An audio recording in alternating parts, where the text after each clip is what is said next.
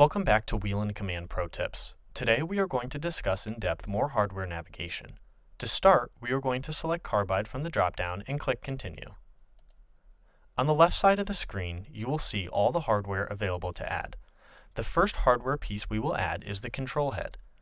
As you can see, these 8 control heads are supported by the Carbide. For this demonstration, we are going to select the 15-button handheld controller and click OK to add this to the hardware list. Now we will add a light bar.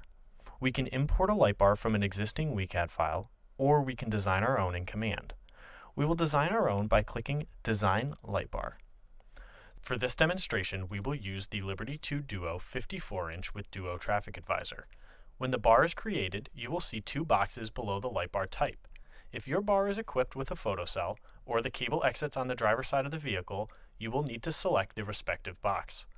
Our bar has a photocell, so we will select Light Bar Light Sensor, and we will click OK to add this to our hardware list. Now we will want to add an inner edge. We will do so by clicking Design Inner Edge. The FST Inner Edge 10-lamp Duo appears and what we will be using for this demonstration, but we will want to change the colors to all blue. To do so, we select all of the red modules, and then in the bottom left-hand corner under Lighthead Color, we will select blue. If you click Escape, it will deselect the modules, and you will see that all of them are now blue.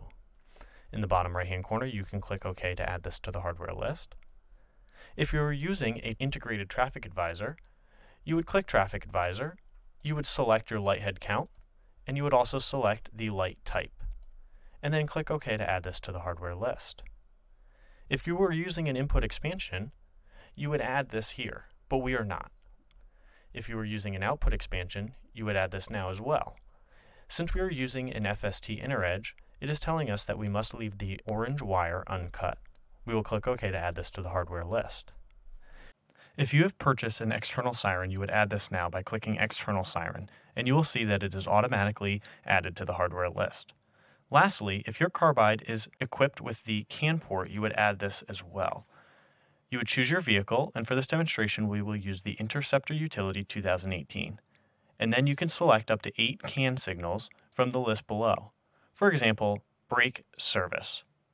Thanks for watching, and stay tuned for more Whelen Command Pro Tips.